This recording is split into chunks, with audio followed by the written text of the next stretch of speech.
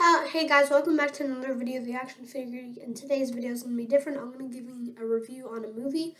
It's called the Legion of Superheroes movie. It's about the Legion of Superheroes, classic DC characters, so I'll give the review and my thoughts on the movie. Just came out on Blu-ray and is on HBO.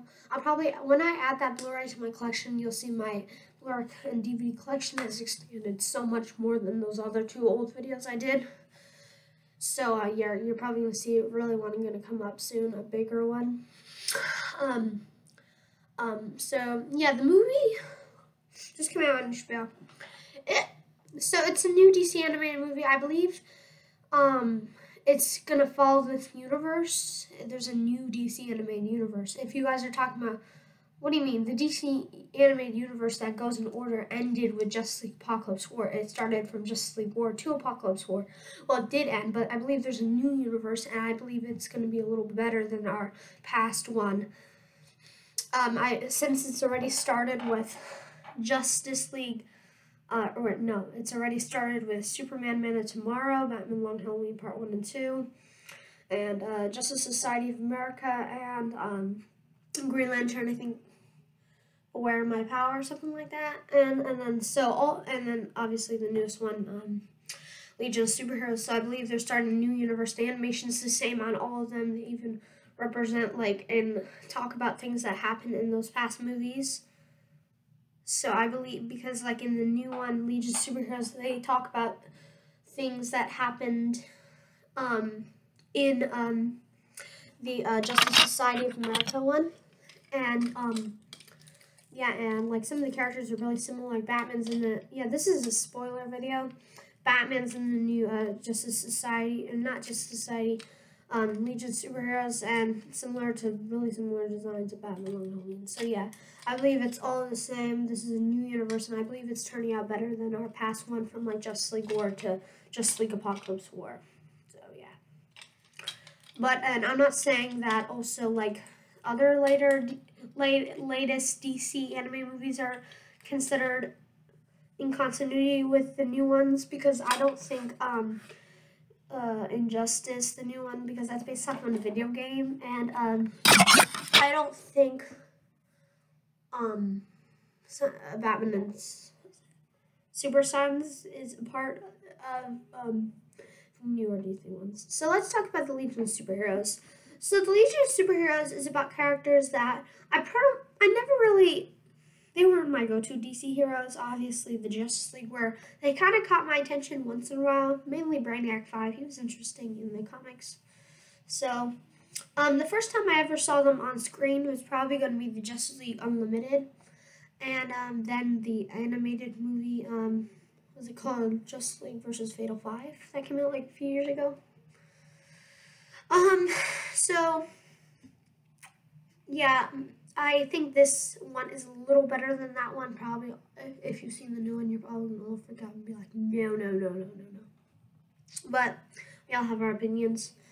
And, yeah, so I enjoyed this movie. It was okay. It's not better than the other later ones. Probably the latest one that's ever come out is the Society America one. But what's interesting is, they've already represented all three timelines in this new universe. Like the Justice Society was before the 21st century, and then you got the 21st century where the Justice League is, and then you got next the Legion of Superheroes, 31st century. So yeah, I really think this movie was okay. I think it was a little rushed. It's actually probably this one. I've actually not seen Man of Tomorrow, but Superman Man of Tomorrow. This one is probably the worst so far out of the new DC ones. It's okay. Yeah, it's fine. The characters in it were pretty interesting. Some of them were recognizable, and some of them weren't, because I don't follow all the Legion superhero comics. Supergirl was very interesting. It kind of reminded me of the story in Superman Unbound. Now, I don't know if this movie was based on a specific comic book, because, I haven't read all the Legion superhero comic books. But, yeah, it was fine. So it was interesting how Brainiac 5 and Supergirl it's interesting because they kind of have like a relationship at the end. Again, it's not spoiler free.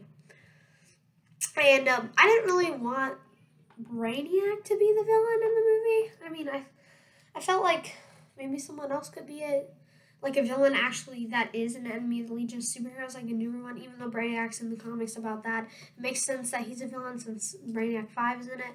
But I just feel like the direction with Brainiac kind of went a little But it was okay. I think I enjoyed the first part more. I kind of was a little bit disappointed that Saturn Girl was barely, she didn't even play a part in the movie at all, basically, because she's my favorite out of Legion of Superheroes. She just came at the end because in the movie, basically, she's on a mission. So that was a little bit disappointing. I kind of wish some of them more heroes that I'm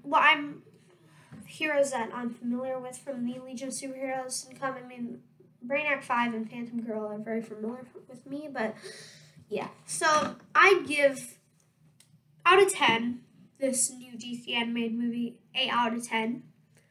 I would rank it in the okay area, like in the middle probably with, let's just say, Teen Titans vs. Justice League, one that came out a while ago, and Batman's Bad Blood. Let's say those probably with them more, and All-Star Superman. So yeah, so that's my opinion on the movie.